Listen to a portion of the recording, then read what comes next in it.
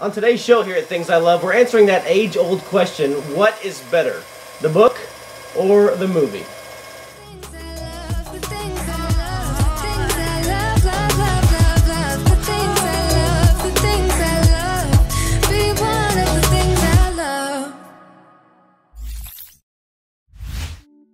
Welcome to Things I Love. Here on show number 22 today we're talking all about books. So you might be wondering, what is this all about here? I'm going to get into this in just a moment. Here with my wife Lisa today and my daughter Emily. If you're new to this channel, please hit that subscribe button down below to get these amazing positive videos every single week. We talk about Disney, we talk about Lego, we talk about all kinds of fun stuff. And like I said, today we're getting into books because tomorrow, August 9th, is National Book Lovers Day. All right, what's the elephant in the room? Well, today we're going to talk about our next toy update. We went to the flea market week before last. Yeah. And when I go to the flea market, I'm really usually not looking for anything. I just kind of walk around and take it all in. And I happened to come across this, and I got to say, it was almost glowing. But I thought, there's no way that I can afford this. But I walked up, and the guy said, 25 bucks. And my jaw about hit the dirt floor. So I said, look, I'm going to go walk around a little bit and I might come back. So I did that, and I began to look up on my phone, you know, how much it's worth. And it's called a Revere 8 projector. It is an 8mm projector. It's from the 1940s. This thing is in great shape. And he told me that it was broken. He said, this down here doesn't work very well, it doesn't thread well. He showed me the 4 screws here that I could get into it and fix it myself, so I thought, for 25 bucks, all right, I'm going to go ahead and do this. So I did it, and got it home, and went on YouTube, of course, and found out that you can thread this a certain way, and it absolutely works. It works. So I'm going to show you real quick. I'm going to show you. Here we go. On. It's quite loud. But there you go. It works. Now, the film that came with it didn't have anything on it. But that's cool. I'm going to find some Disney films. I looked on eBay and going to kind of get some stuff there. But I wanted to show you this because it really does fit in with what we're talking about today. Like I said, National Book Lovers Day tomorrow. I'm going to put this right over here. Because we're going to be piling up some books here. And I thought the best people to be with me on this show today are my girls here, Lisa and Emily, because they love reading, right? That's right. Lisa's a teacher. It's been an incredibly busy week that we've had getting ready for school, and we'd really like to be taking a nap right now. But I wanted to bring this to you, and I thought it would be best to have them with me because they love to read. I don't love it as much as they do. I would much rather watch the film, watch the movie. But I do have some of my favorites as well. So what we're going to do is we're going to get into it and have Lisa share with you her favorite children's books because she is a 4th grade teacher. Woo woo! And then she's going to share with you some of her favorite books for the few quiet times that she does have in life. Emily. Lisa's over here. Emily's going to share with you some of her favorite young adult books, and then I'll share with you some of mine. But hopefully it will help you today. If you're not a reader, I got some tips for you. If you are, maybe there's just some good books for you to read. All right, take it away. I read children's books a lot because I think reading is the most important thing that you do, and reading is in reading, writing, math, science, and social studies. And I find that it's important to read aloud to kids every day. So I found some really good books that kids have resonated with. And the first one I want to talk about is The One and Only Ivan. And it is coming out in movie form. I kind of don't like it when they do that to my favorite books because most of the time the kids stop reading the book and go. They're like, oh, I've seen that movie. I don't need to read the book. Now, it is coming out or it has come out? It is coming out. It is coming out. So, The One and Only Ivan is based on on actual events. There was a mall in Oklahoma that housed animals, and They were like circus animals. They were not treated very well, and subsequently, you have animals in a mall. So it's like the mall in Stranger Things? No, it's not. It was in the book. It is called the Big Exit 8 Big Top Mall and Video Arcade. Wow. And yeah, I've read this book a lot. I read this book every year, but the main character in the book is Ivan, and he is a silverback gorilla, and the story is told from his point of view. And so it's interesting. I'll hold these for you. How he talks about humans, how he views humans, and I also like that the chapters are really, really short. The first line in the book is probably one of the best beginnings of any book I've ever read. And this actually the first chapter. It says, "I am Ivan. I am a gorilla. It's not as easy as it looks." And that does look pretty easy. That's one of the best first lines in a book. But you get to meet the characters: Ivan, Stella, Bob the dog, who thinks people don't know he's there. And it's a story about friendship. There are sad parts. My students always ask me why I read them sad books, and I say because that's life. And we can learn a lot from sad stories. But this is an excellent book. It is about a 4th grade level. So if you want to read it to younger kids, it's a great book to read to younger kids. But 4th grade is a perfect age. 9, 10 is a good age to read this book for the first time. That's my first favorite. Let's put this one out here. Then the next one is Wonder, and I know it was made into a movie. I am very sad it was made into a movie. Wait, that was a good movie. I know, but the book is better. The book is better. I guess we're answering that question today. Yeah. Of course, I always think the book's better, but this book is about Augie, and it is a fiction story, but it is about August Pullman, and he lives in New York, and he has been homeschooled. He has a craniofacial deformity, and so he has never been to public school or any kind of school, and he goes to Beecher Prep for the first time. And it talks about his struggles of fitting in, and it is a challenging book to read. It is a good book to teach empathy. There are parts in the book that make me cry because I can't stand it when kids are mean to each other, but this is an excellent book. Again, I would recommend it probably for 4th and 5th graders. Younger kids probably wouldn't understand it as much. I would say that the movie is good, though. It is a good movie. From a perspective of someone who has not read the book, that's often where I come from, it's a great movie. Yes. It's a sad movie. It is another sad story, but it has a happy ending. So, poor kids, they have to hear all these sad stories. This book by Richard Peck is a wonderfully humorous book. It is historical fiction. It is a Newbery Honor book.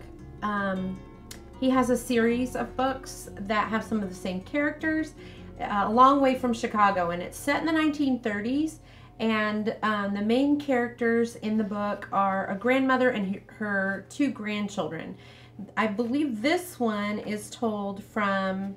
What's the grandchildren's perspective? Yeah, grandchildren's perspective? The grandson's perspective. There's another one told from the granddaughter's perspective. But Grandma Dowdle does all sorts of crazy things in the book. And shout out to McKay's Books here in Nashville, because this book costs 50 cents there, and it is in perfect condition. Yeah, and that is one of the things we wanted to mention today is places you can find books aside from your regular Barnes & Noble store, which those are becoming harder to find. It's just your local used bookstore. Great little shops out there. Yeah, that McKay's has excellent quality books, and they're also quite inexpensive. The regular price on this was $6.99, and I got it for 50 cents. They got great vinyls there too. This is an excellent book. The reading level I actually have on this is grade level 5, and it's worth 5 AR points if anybody's doing accelerated reader. But that's a really humorous book. One of my favorite parts is one of the chapters is Shotgun Cheatham's Last Night Above Ground, where Grandma holds a wake for a penniless man in her house, and there's kind of an incident with a cat who gets in the coffin. It's pretty fun. Incidents with cats. Anyway. You're right. So the last children's book I want to talk about is The Great Gilly Hopkins. Again, shout out to McKay's, 25 cents. I've been able to buy a whole class set of this for my students. It's also a Newbery Honor book. This one's an older book. Gilly is a girl in foster care, and she believes her mother's coming back. She only has a postcard from her mother. She has a mouth on her, so I don't recommend this for younger children. When I read it aloud to my class, I leave out some words that are inappropriate, but it's another good book for teaching empathy. Sometimes people that are rough on the outside, that make poor choices, they do it because they want love. And awesome. This is an excellent book with a great happy ending. So I would ask then, if somebody was just going to start with one of these, which one would you say is the one you should start with? One and Only Ivan. That's the one I would start with. This one? Yeah. And I would probably, that's the easiest one to read. And just depends on what you like. I mean, the One and Only Ivan is fantasy, well, it's realistic fiction in a way, based on a true story, but it's told from an animal. The animals don't talk in real life, so that's fantasy. You had Have no you not idea. seen that Lion King? Which we're going to talk about that in a few weeks. Okay. So, all right, your favorite books. My favorite grown-up books. The first one I don't have a copy of because I actually loaned the copy to someone. The book was so good, and then I never got it back. That's what you do with good books, right? So the first book I want to talk about is The Hotel on the Corner of Bitter and Sweet. It is... Which, by the way, I'll put links in the show notes to all these books so you can get them. But it is a story, historical fiction set in the 40s in not California, but on the West Coast. I think it's in Washington or Oregon. And the main character is a Japanese American, and he truly is a Japanese American. Been in America all his life, of Japanese descent, and he deals with what happened in the 40s after Pearl Harbor, where the family is sent to an internment camp. And it was historically eye-opening for me. It sent me looking at real history about what happened in our own country during that time. So that's a really great book. The next book is by one of my favorite authors, Francine Rivers. Great name. Yes, she was she's an award-winning author that was in the secular arena and then became a Christian and began writing Christian fiction.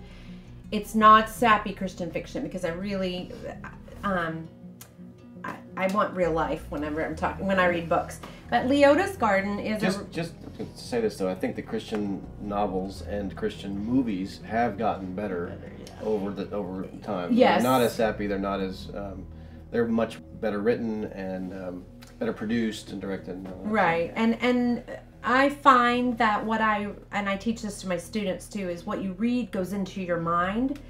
Everything that you put into your mind will eventually come out of your mouth and or will come back. And so I want to make sure I'm always putting good things in my head. So this book, Leota's Garden, is about Leota, an older woman, and a girl who comes to stay with her. And Leota's roses are incredible, and Leota tells the girl who's living with her, when I die, I want to be cremated and spread on my rose bushes. It is an excellent story of... Yeah, it does sound kind of... Sad. It's another sad book. It's not really sad. It's a story of friendship between across generations. So it's a really great story. The next book is The Mountain Between Us. Do not see the movie. It's terrible. Yeah, terrible movie. I can even say it wasn't a good movie, and I didn't read Oh, the book. is it awful? It's not even like the book. So Yeah. if you saw the movie, read the book. So much better. Not even the same story. This book is about a man and a woman, and they are not romantically involved. Unlike the movie. Unlike the movie. So the cover of this one shows the characters in the movie. Great actor. Yeah. Great actress. Yep. Just not a good story. They are not romantically involved. They are in a plane and it crashes in the mountains and they have to survive. There's a second side story that wasn't in the movie at all, between the man who is a doctor and his wife over a voice recorder. So it's a pretty cool book. There's a surprise ending, and I will not give it away, but it's an excellent book. Charles Martin is also a Christian author. His writing is just thought-provoking and deep, and just really explores reality in humans and their emotions and their relationships with others. So that's pretty cool. It is a cool title, Mountain Between Us. And that's got a double meaning, so yeah, it's good. But no romance. Romance is not a bad thing. No, but the book did not, I mean, the movie did not need it. The book could have stood on its own. You're right. Yes, it was. Yep. The book was so much better. And the last one that has been loved many times by several of our family members. Yeah, our daughter Samantha, who's not here today, loves this book. And she's not much of a reader, but she has read this book over and over and over again. And I actually got this book, shout out to Anchorage, Alaska, at Tidal Wave Books, which is a used bookstore in Anchorage, Alaska. I got it for $3.99, so it's not 25 cents, but I got it for might be a little Pretty cheaper. good. So, it was new though. It said it was recycled, but it looked brand new. It doesn't look brand new anymore. This one is actually a memoir, so it's not fiction. It is cool though how they sometimes they make the pages look old. and torn. Pretty cool. So it's written by a woman who was the first woman on the sale floor at Tiffany in New York City during World War II, because the men were off at war. They in the past had only had men on the sales floor. And she meets all sorts of famous people, and it is a true story. It's pretty cool. So they're my favorite books. Interesting little bit of trivia. The school that Lisa taught at in New York City and the school that Emily and Samantha went to, the boarding students lived upstairs from Tiffany. Scholarships, woo woo! All right, so those are Lisa's books. And then what do we got there for you, Miss Emily? My first book is The Fault in Our Stars, and I know it's really basic. Like, it's a movie. Everybody hears about it. As well. The movie is really good. Like, See? the movie is exactly the same as the book. It's romantic. It's not all romantic. It's really good, though. This I also got at McKay's for, I think, $1 because it doesn't have the book jacket. But basically... Who needs a book jacket? I know, right? If you can get it for cheap. A gold book. Hey, a book jacket, a gold book. That was good. Basically, this is about a girl with cancer. So she goes to this support group, and she really doesn't like people. And she meets this guy, and they go, like, they exchange books. And they both fall in love with this author. And they decide to, for her Make-A-Wish Foundation trip, to go visit the author and get the ending to the book, because the author never put it in the story. So that's pretty much what it is, and yes, it is romantic. It's good though. What 16-year-old girl doesn't like a romance novel? It's good. Doesn't have Fabio in it though, does it? No. You don't even know who Fabio is. I actually do. Oh, you do? Not I'm gonna put this down here because there's no book jacket. My second book, actually, I don't have with me because I got it from the library, but it's Caraval, and How you spell that? Caraval. I hope that's right. I just put the picture up in front of you. Oh, well, hopefully it's right. It should be right. But that book, I got it from the library, and it's a pretty long book, but it's fantasy about this girl who goes to this, like, quest, like, scavenger hunt kind of thing, and meets all these people and goes through these challenges. It's kind of like a mystery, and it's really complicated, but I feel like it's probably the best book I've ever read because of the complications in it, of just, like, the, like, hunt and, like, the people are so, what's the like, core different. part of the story? There's a scavenger hunt. Okay. And there's a bunch of bad stuff that happens. Ah. That's pretty much the basis of the story. It's also romantic, but it's really good. All right. And there's, like, a bunch of, like, princes and princesses in it, if that's interesting to you. So. Of course it is. Jeez. Okay, and then my third book is Cinder. Which has the coolest cover ever. It's really cool. Yeah. I also got this at McKay's. And it's a retelling of Cinderella, and this is the first book in the series. Basically, it's like a robot Cinderella. So stop laughing. It's I'm serious. sorry. You got me. It's a serious topic. They better make a movie out of that. They are actually. Are they? They're making a movie out of all of them. The robot Cinderella. So basically, it's just a whole town of robots, and it's the exact story of Cinderella, but she's it's set in New Beijing instead of like some weird fantasy town. Well, technically, it's still a Because fantasy New town, Beijing but- is a real place. But it's supposed to be like Chinese. All the like stuff is like Chinese and stuff. So if you like Cinderella, it's a good new take on it because Sweet. it's just completely different, but also Awesome. like the same. So. And then my last book, I also got at McKay's. It's If I Stay, which is also pretty basic, but it's really good. And it's about this girl who gets in a car accident. And the whole story is like a flashback of what could have happened and what has happened in her life. And she's a musician. I think she plays the cello.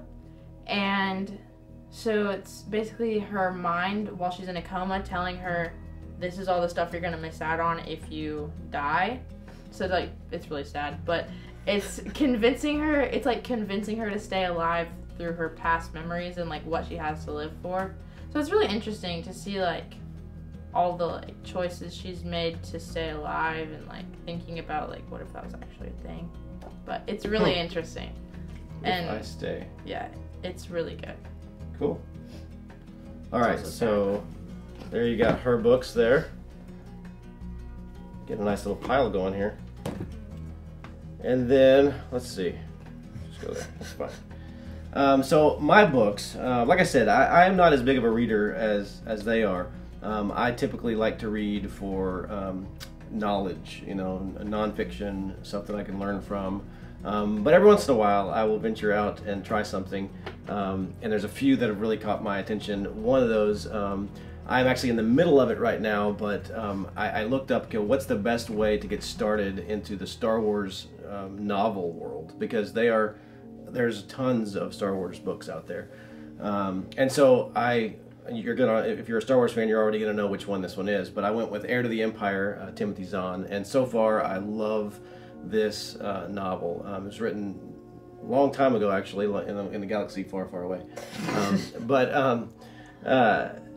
But it's got stories that you're familiar with: Han Solo and Luke Skywalker and Princess Leia, and she's not princess in this book, but it weaves all that into kind of a new story of Thrawn.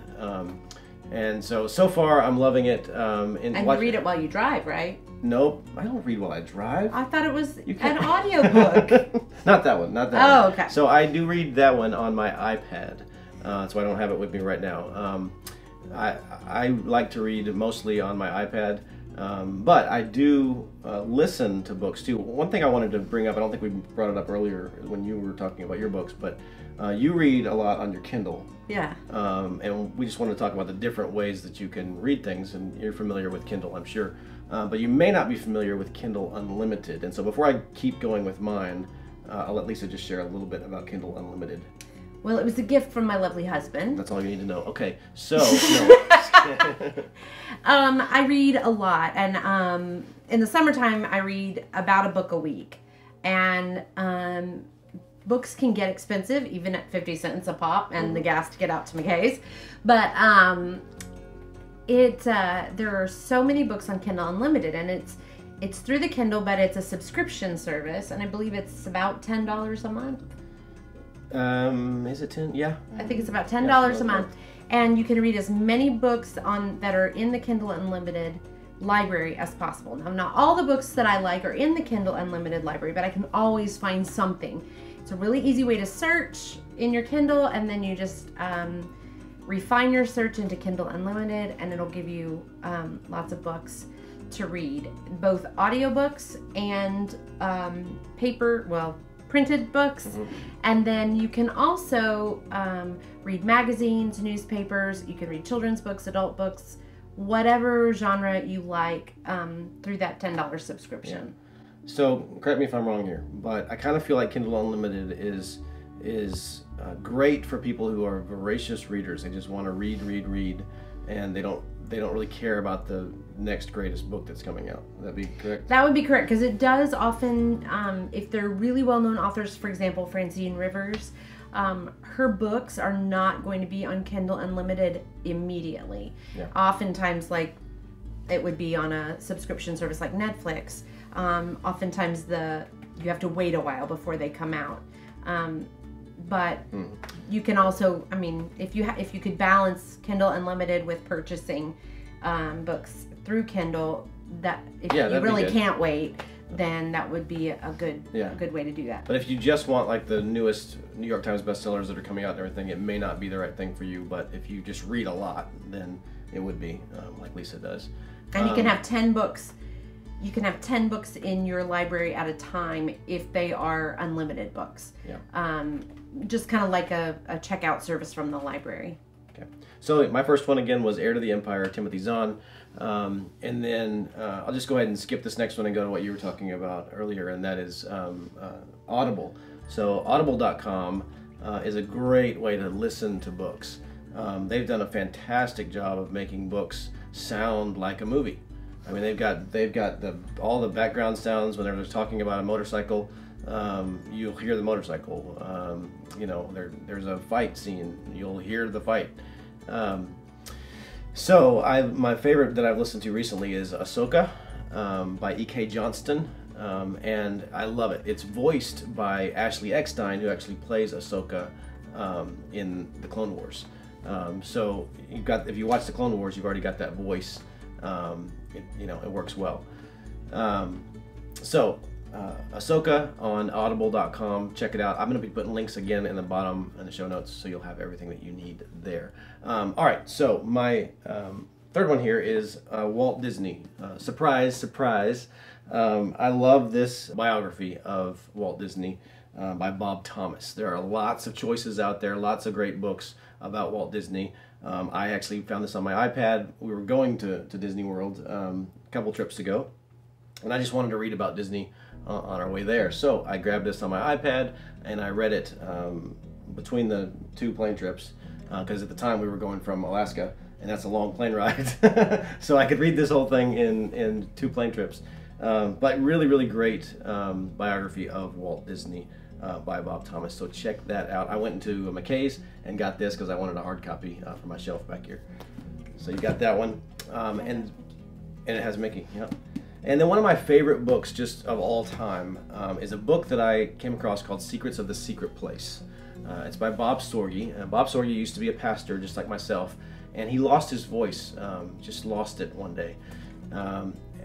No idea why, but he discovered through his relationship with Christ that God allowed that to happen in his life for a reason, and now he's a prolific author, and he's still a speaker. And when he speaks, you really listen because they have to turn the mic way up to get his growly voice to come through. But it's amazing when he speaks. And Secrets of the Secret Place is just one of his multiple books that he's written, and it's just simply a book to help you spend time with God. And that may be a foreign concept to some of you, but you can, as a follower of Jesus Christ, you can spend time with God. But you may need a little help to figure out what that means. And so he wrote this book called Secrets of the Secret Place that really helps out with that. It's kind of written, it's not a devotional in the sense that it's an everyday thing for a month, but it has like 28 or 29 chapters, so it can be done over the course of a month. I highly recommend it, Secrets of the Secret Place. And then I also wanted to show this massive book to you. I'm a big Harry Potter fan. We haven't talked a lot about Harry Potter on this channel, but you've seen some of my Harry Potter Lego behind me. I'm a big Harry Potter fan. I think we all here are. We love Harry Potter. Lisa's students, I'm sure, read this 4th grade. That's about the time that they're reading. I can't read Harry Potter just because I prefer other books besides fantasy. Yeah, you're not my much students, of a fantasy, right. My students really love Harry Potter. But I love the films, and I read the first novel on the subway while we lived in New York City. Just read it in like the 10 minutes that I had to work every day. But being a lover of the movies and a lover of the book as well, this book is amazing. You may have seen these before, but they just kind of go through the movie kind of scene by scene and various costumes and stuff that they talk about, and then they write about it. And So you could say it's a picture book. It definitely is a picture book. But anyway, I love this book, Harry Potter Page to Screen. You can get these for lots of different movies, but love that. So I want to end today by taking us back to, that's a heavy book right there. It's like 10 pounds right there. By taking us back to film again. I'm a huge film buff, love movies, and a lot of these books are made into movies. We've said some of them are good, some of them are bad. But this is a book that we read as a family years ago when it was written. Hugo Cabret by Brian Selznick, and he's written other books. I've met him. He signed a book for it. Oh, there you go. Houdini box. Yeah, Houdini cool. box. He's just a great author, but he's also an amazing illustrator. Just does some really great pencil illustrations. If I can find some more here. Actually, that's a film, because this movie is about the making of film. And don't be afraid at how big the book is, because a lot of it, it's about half drawings. Right. And it's a good one for, I'd say, middle grade kids too. 6th grade would be a good time to read this book. But great drawings along with a great story. And it also was made into a movie that I think we all agree is a fantastic movie. Great movie. Not exactly like the book, just because they can't put all of it into the movie, but it's pretty close because a lot of this book the storyline is the same. But the point of this is, we're talking about National Book Lovers Day, tomorrow, August 9th, and my family loves books, and one of the things that we love to do, have loved to do when my girls were little, is read together. And now they're older and they read on their own, and I'm thankful for that. But I would encourage you, if you've got little ones, get a book out and read with your kids. Every day. Yeah, you will enjoy it. They will enjoy it. Video games are great. We talked about that a couple weeks ago on the channel. You can check out that video right here. But there's nothing like sitting down together and just reading a book. And so check that one out, Hugo Cabret. It's phenomenal. Huge, I know, but your kids are going to love it. You're going to love it with pictures and just a great story there as well. Well, have you guys enjoyed it today? Yeah. Talking about some books. So I'll have everything down in the show notes. I would love to hear from you in the comments section what your favorite books are, or what book have you read that is better than the movie, or the movie's better. Let's just talk about it a little bit. So put some stuff down in the comments there about that. If you are new to this channel, make sure that you do give us a big thumbs up if you like this video, and of course they're gonna like this video. Of course they are. Who doesn't like books? And if you haven't yet subscribed to our channel, make sure you hit that subscribe button down below to get these positive videos every single Thursday, and hit that bell to be notified when they do come out. All right, that is everything. That's just a little bit about me. I'm Mark. And Lisa. And Emily. You want to say it? And Emily. Just a bit about us to help you be more you.